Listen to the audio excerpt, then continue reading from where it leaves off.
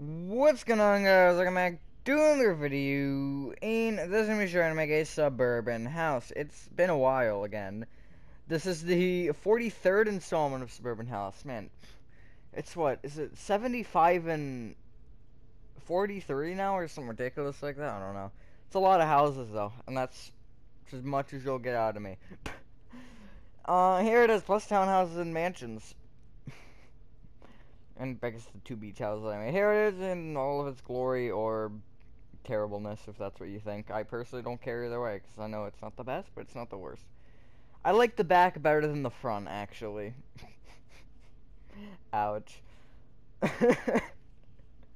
That's a new one, I think. I don't know if I've ever had that, but I think it's just the windows at the front. I wanted to make it kind of like a centered thing with that, and I tried, and maybe I failed. But you can play around with that as you'd like. This basement is a 26 by 20, and the materials we're needing are, you need a lot of them. And I guess the first ones we're gonna get are stone bricks, spruce wood planks, that's a long pause, white stained glass panes, thinking pillar quartz blocks. I should know all these by head at this by head. Tripwire hook, not pillar quartz block. We already have pillar quartz block. Oakwood planks, birch fence, birch door, and we'll go with oakwood stairs. And then you also need smooth quartz stairs, blocks, and slabs, and polished black stone brick stairs, blocks, and slabs. Did I? Never mind. Starting from the front left-hand corner of your 26 by 20 grid cover made, you want to count backward diagonally to the right by 1, and you want to place a stone brick. Move it backwards with 17 stone bricks.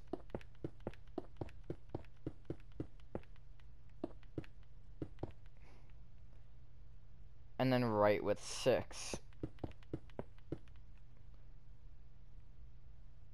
Place 3 rows of spruce wood planks on top of that. I'm trying to kind of make what I say more clearly, because whenever I say things like back diagonally to the right by 1, I say it so quick. I realized that when I was doing the Walmart tutorial the other day, and I was like, you know what, I should try and slow that down, because sometimes it can be a little bit hard to understand. But like for me, people that have probably been here a while, they probably know, like, okay, yeah, they probably have figured out what I mean at this point. But for new people, it probably would be so hard to hear me speaking pretty much gibberish and trying to make sense out of it. And that goes with other things too, not just the diagonal stuff. Alright, come back to the front row of the section, the bottom stone brick block. You want to count backwards by 1, and going right from that block, you want to place 5 sideways pillar quartz blocks. Bring that up with 2 additional rows of sideways pillar quartz blocks. Also, I forgot to take images, but that's take images. Goodly said. Yes, I am fantastic at that. So I'm just gonna wing it. Well, I'm not gonna wing it because I can remember most of it. You want to place a tripwire hook in the bottom center of that. You want to bring this top right-hand corner of spruce wood planks. You want to bring it right by 6 with spruce. Then bring it down by 2 with spruce, and then down with a stone brick. Bring this little right section back by 1 row. Or column, I guess. Would it be column? No, you'd have 2 columns and 3 rows, or 4 rows. So it's technically back by 1 row, yeah. Or, I don't know, it doesn't matter, you know what I mean. You want to bring this stone brick back diagonally to the right by 1 with stone brick. You don't want to place 7 stone bricks moving right. Make sure it's correct. Yeah, it is. Then an oakwood plank, or whatever your inside floor material will be. I'd probably use oak. And then you want to place 8 stone bricks to the right of that. So I couldn't remember if the total row was 8 or 9. All the same to me. You want to moving left to right or right to left on top of that does not matter. You want to place 8 spruce wood planks, birch door, and 8 spruce wood planks. Going left to right or right to left on top of that does not matter. You want to place 1 spruce plank, 2 white stained glass panes, 2 spruce planks, 2 white stained glass panes, 1 spruce plank, or 3. You'll see what I mean by that. Skip over the door, 1 spruce wood plank, so I guess that kind of is nullified there. 2 white stained glass panes. So basically, I guess from this block, you just place 3, and then 1 would be nullified because of the door. So anyways, after the door, it's 2 white stained glass panes, 2 spruce planks, 2 white stained glass panes, 1 spruce plank. Copy that row one more time. So that's why I said the whole 3 thing, because it'll be 3 above. It'll be like, you just want to place a spruce above the door. I should have just stuck with what I said. That was really stupid. Again, I'm trying to make it a little more clear, but at the same time, something like that. Like, it's a thing of playing with your different ways of speaking and seeing whatever you think works best. Place 3 rows of spruce wood planks on top of that row.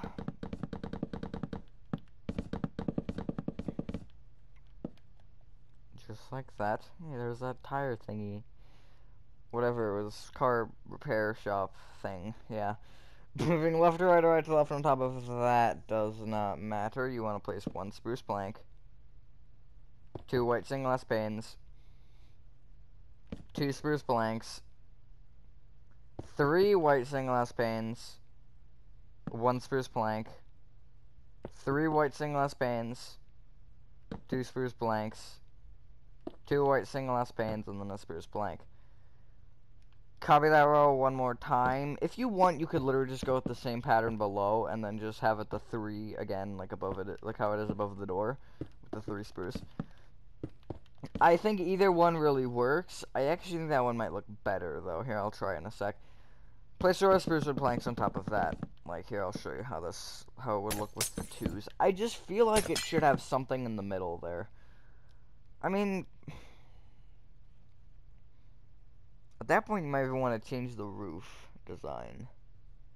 Like, get rid of that front peak. Because that's the thing that I think I'm most, like, on the fence about. But yeah, I actually think it does look better with the 2s. Yeah, I can actually share it when it's fully done, because I'm curious about this. I did try it, but I changed it. I'm just going to try it again, though. I mean, like, with the peak, it feels like there should be something in the middle. But I feel like if you got rid of that peak, it would be fine. Like, I don't know. It's up to you whether you like that or not. I personally don't have an issue with it either way. But I think it might look better with the, 2s. It just feels less sensible, though. Alright, next up. You want to bring this oak wood plank below the birch door, whatever it is. You want to bring it forward with 2 oak wood planks. Bring those oak wood planks left and right by 3 each.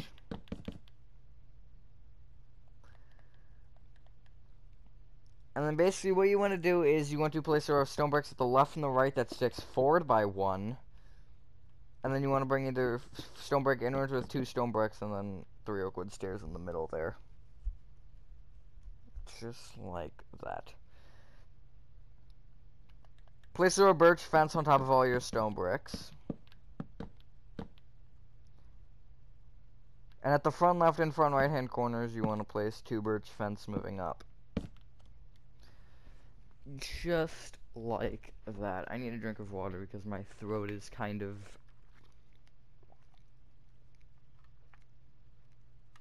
non-existent.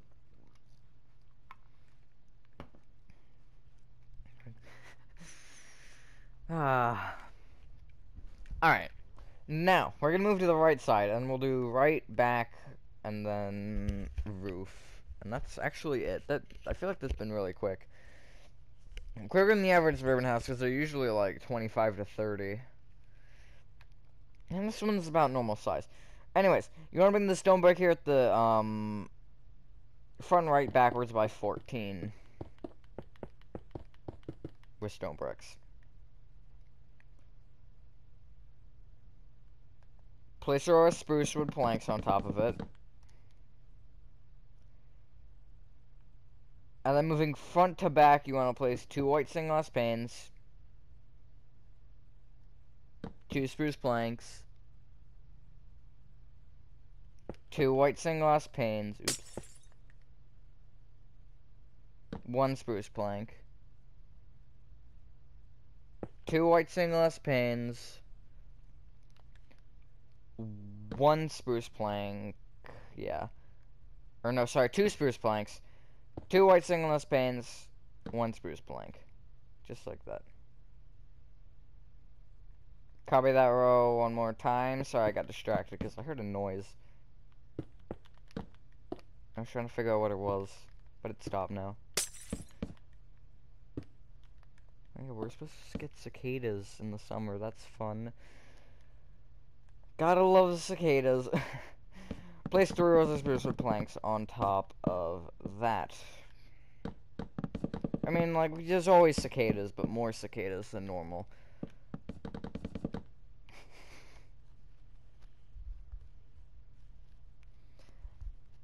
I don't like cicadas. They are annoying, but that's just me. Moving front to back again, you want to place 2 white stained glass panes, 2 spruce planks, 2 white stained glass panes, 1 spruce plank, 2 white stained glass panes, 2 spruce planks, 2 white stained glass panes, 1 spruce plank. Copy that row one more time.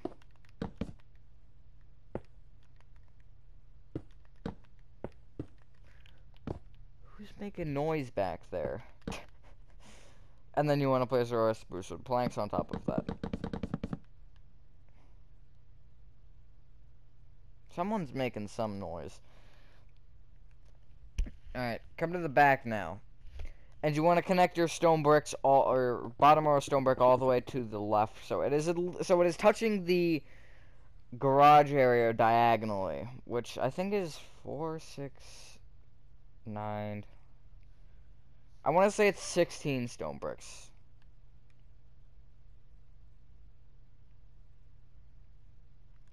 Which is correct. Place a row of spruce wood planks on top of the row of stone bricks. And then moving left to right from my perspective, but right to left from the front of the build. So basically from this wall, which we have filled into the vacant area, you want to place 2 white stained glass panes, 2 spruce planks, 2 white stained glass panes, 3 spruce planks, 2 white stained glass panes, 2 spruce planks, 2 white stained glass panes, 1 spruce plank. Copy that row one more time.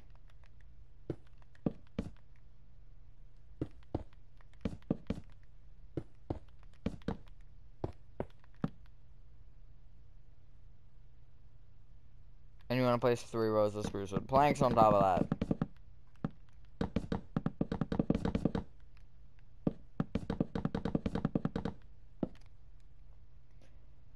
Then moving from the left to right from my perspective and right to left in the front of the build, you want to place 2 white stained glass panes,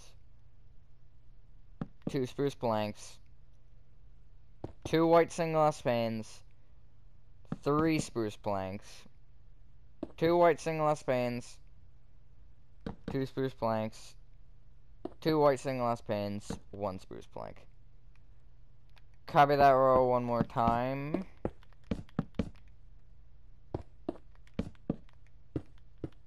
I've heard a few weird noises during this recording. And you want to place a row of spruce wood planks on top of that. I think someone upstairs is doing some.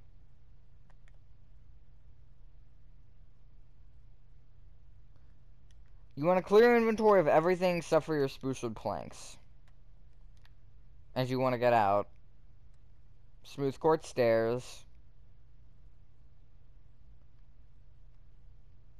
smooth quartz blocks, smooth quartz slabs,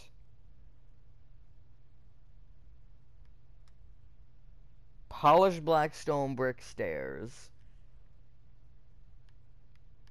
polished black stone bricks, polished black stone brick slabs. You want to on top of either birch fence's the top blocks, you want to place a smooth quartz stair. Connect them together at the front. And then you want to bring them backwards on either side with a smooth quartz block. Upset on smooth quartz stair, and then up with a smooth quartz stair.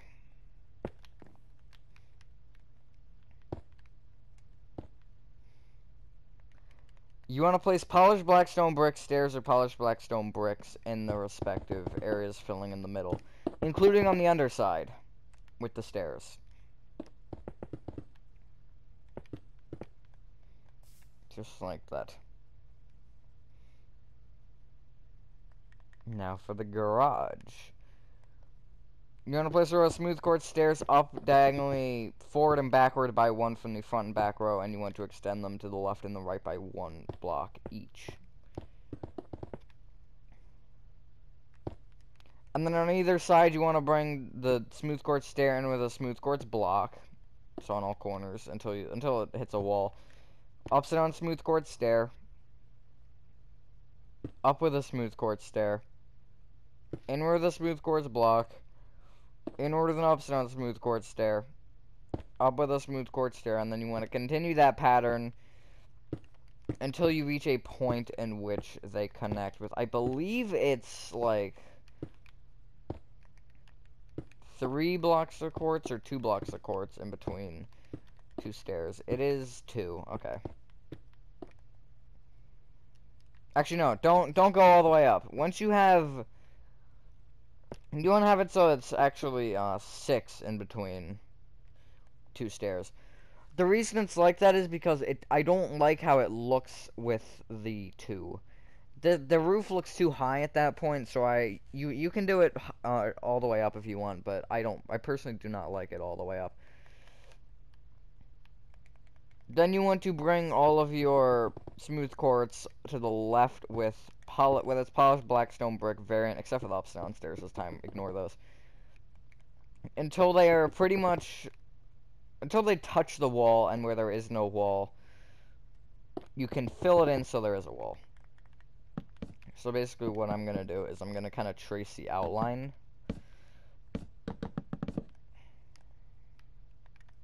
And I'll check at the front as well. Oh, I forgot that stair. Whoops. That might be important. But like you can see here, just kind of tracing the outline. And then you can just fill in the left side of this wall here in with spruce wood planks just to kind of close it all off. And then any crevices on the sides of this roof, so there's a little 1 block gap here at the right that you're going to want to fill in, and then this big gap here at the left, you do want to fill in with spruce wood planks. My throat is yet again dying, and I have to record something that, well, I don't have to, but I'm gonna anyways. It's a new series. You'll see it eventually. I don't want to call it a new series, because it's kind of like, it'll just pop in every once in a while, once in a blue moon, probably, honestly. Kind of like top 10 lists. But I think once in a blue moon is generous for that. Like, it still looks a little high like that, so you can even make it shorter than that if you'd like, but that's where I left it. It just looked too steep on the wall for me.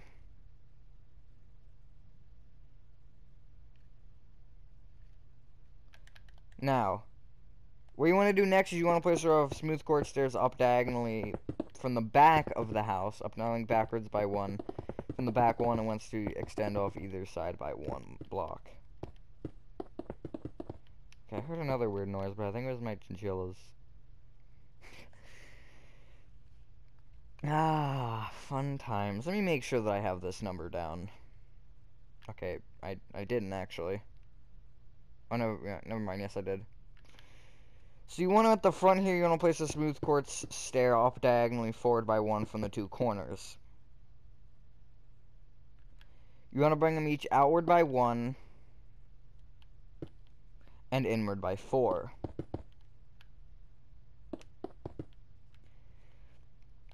You don't want to bring them in with another smooth quartz stair, but this time you want the stair to face forward. You don't want to bring either stair that's facing forward inward with an upside down smooth quartz stair. Or sorry, I guess not forward, left and right. Up with a smooth quartz stair. Inward with an upside down smooth quartz stair. Up with a smooth quartz stair, and then inward with an upside down smooth quartz stair facing forward with a slab on top of it. Oh, that block is wrong there. Just like that. Then at the left and the right, you want to bring either stair inward with this upside down, or the smooth quartz block. Upside down smooth quartz stair. Up with a smooth quartz stair. Inward with a smooth quartz block. Inward with an upside down smooth quartz stair. Up with a smooth quartz stair.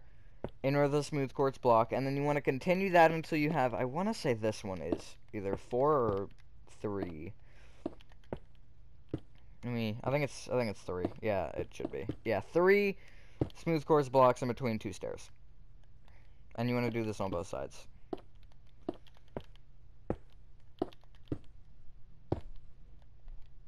Okay, I can tell you that noise is for a fact upstairs. Why do... I really shouldn't be caring about noises right now. It's just the usual random noises.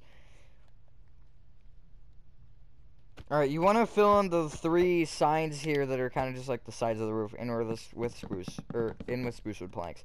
Because no one wants to see into your attic. Had to. Somebody should try and find the first time I ever said that. Or I should. I should probably do that and not waste someone else's time. Having them look for something completely pointless. Anyways, you want to connect your roofs together, and I guess the logical way, with polished black stone bricks. So basically every single point you kind of want to connect. So like behind the row, at the front behind the row of stairs, you're going to place a row of polished black stone bricks, and then surround that in a row of polished black stone brick stairs that will connect forward. Then behind the backs of these, you want to place polished black stone bricks. Wrap stairs around it on the next row up.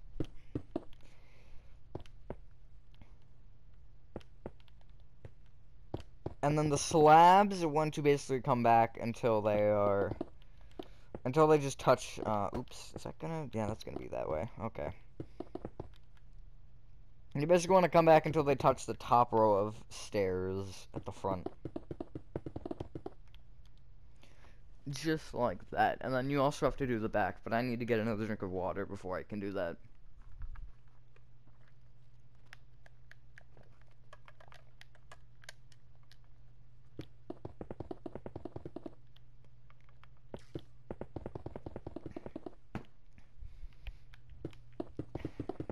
A little bit better. Not much better, but a little bit better. It's great, YouTube. New animatronic got leaked. Surprise, surprise. Halloween. I mean, it is what it is. I don't really make the video of it, though, until it's released, just because, I don't know. Usually we're even late to that for decoration dudes, but, you know. It is what it is. Once you're done that, ladies and gentlemen, that is your 43rd installment of Suburban House complete. I didn't show you the inside space until now. So here it is. And, yeah, thank you guys for watching. I hope you guys did enjoy this video. Have a fantastic day, and I will see you on the next one. Peace.